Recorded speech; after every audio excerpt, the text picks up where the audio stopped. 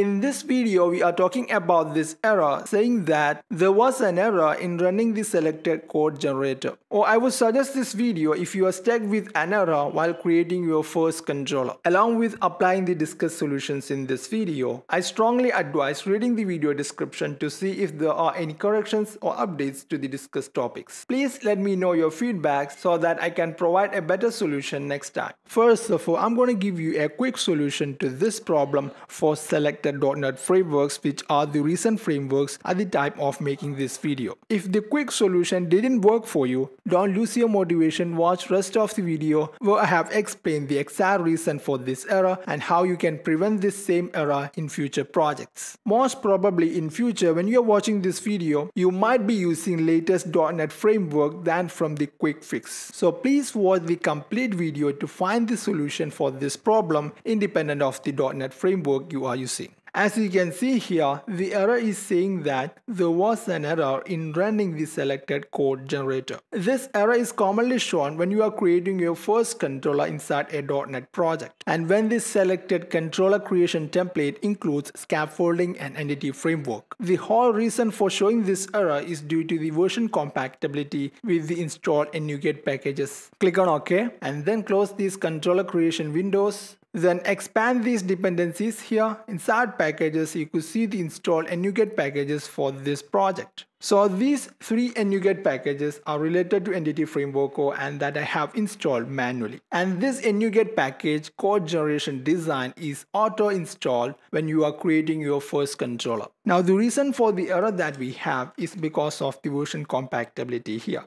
You could already see the version difference in these packages here. So here's the quick solution for .NET 6 and .NET 5 because they are the recent versions while making this video. In order to see which .NET framework you are using, we can double click on this project and then it will open up this file with the extension csproj. Inside this tag, target framework, you could see the .NET version you are using. So in this project, I'm using .NET 6. So if you are using .NET 6 framework, I want to install all of these NuGet packages here with this version 6.10. So in this project, I want to uninstall this Entity Framework Core package like this.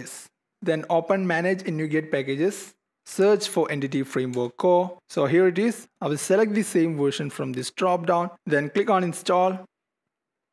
That's it. It will solve the problem. Now if you are using .NET 5 framework, install these NuGet packages with this version 5.2. So there is my quick solution if you are using .NET 6 or .NET 5. Now let's find the exact reason for this error and a solution independent of the framework you are using.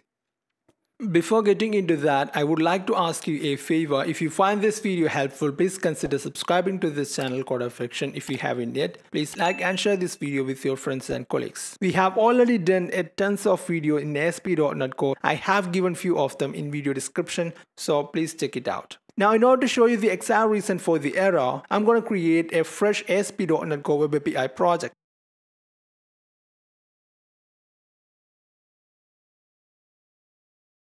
So here we have the brand new ASP.NET Core Web API project. Now in order to see the .NET framework I'm using here, as I mentioned already, double click on this project and here is the .NET framework. I'm using .NET 6. Now let's install the NuGet packages for Entity Framework Core.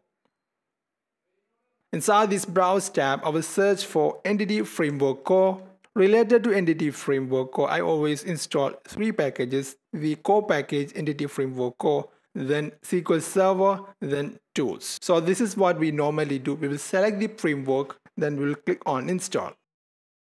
And let's install these rest of these packages also. By default, inside this version drop-down, the latest version is selected. We are not bothered about versions when we install these NuGet packages. So that's the main reason for having this error. Now let's install this Tools package. So here we have installed three NuGet packages. You could see that inside these dependencies under this packages node. So these are the three manually installed packages and all of them is having this version 7. Now the error that we have will be shown when we create our first controller using the scaffolding mechanism with Entity Framework Core models. For that, first of all, we need an entity model and the corresponding DB context class. In order to save the time, I will directly paste the folder, models folder here like this. So here we have the models folder. Within it, we have the model product. Inside the model, we only have a single property. We are only trying to recreate the problem. So don't bother much about not completing the model here. And here we have the DB context class. In order to consider this class as a DB context, we just need to inherit that from this entity framework core class DB context. So here we have a simple entity framework core model. Now using that, we are going to create a new controller. I want to focus on the install packages here, these 3 entity framework core packages and the version that currently we have. Now let's create a new controller. Select API from the left panel and we will select this template here, API controller with actions using entity framework. Click on add, select the model that we have created, product, then DB context class. Now I'm going to click on this add button here. It will start the controller creation process. At the same time, the install and NuGet packages versions might change. So let's see them in action. Boom, busted. Now, as I mentioned already, the reason for this error is version compactability with these in NuGet packages here. We have manually installed these 3 entity framework core packages first. While creating our first controller, this package code generation design is automatically installed behind the scene. And the version of the package might be different from the already installed entity framework core packages here. So that's the reason for the error. Now you have witnessed automatic downgrading of these 2 packages behind the scene while creating the controller, and it is done in the background in order to avoid the version compactability. But the IDE failed to downgrade this core package here to this version of this code generation design. Now let's talk about the solution. Now at this stage, in order to fix this problem, as I already shown, just remove this package and then install the same version as that of this code generation design here. So it's all depend on the version of this package code generation design. Now how can we prevent this error in future projects? For that, I will remove all of these packages here. Now here we have the NuGet packages. First of all, search for the package code generation design. Currently the latest version is 7. Now while creating the controller, this version of the package is installed. Why? It's because of these dependencies here. Currently we are creating this project for .NET 6. There are a lot of versions listed in this dropdown. Currently for .NET 6, this is the latest version, and that's what being installed automatically once we create a new controller. Now the solution for the problem, independent of the .NET framework you are using, find the latest version of this package code generation design for the specific .NET framework you are using. Now suppose you are using .NET 7, then find the latest version of this package for the framework .NET 7. Now not this version, select the same version for entity framework core packages.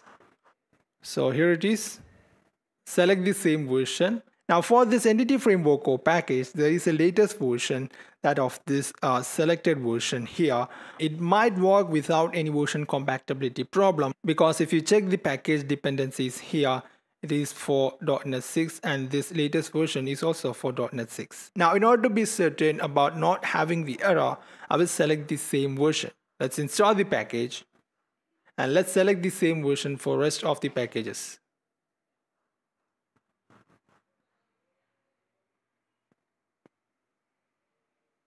Now if you create the controller again, you won't see the same error. I'm not going to try the same inside this project because this DB context clause is not complete. There must be a constructor accepting the DB provider and the DB connection string. And also we have to inject the same inside this program.cs file here.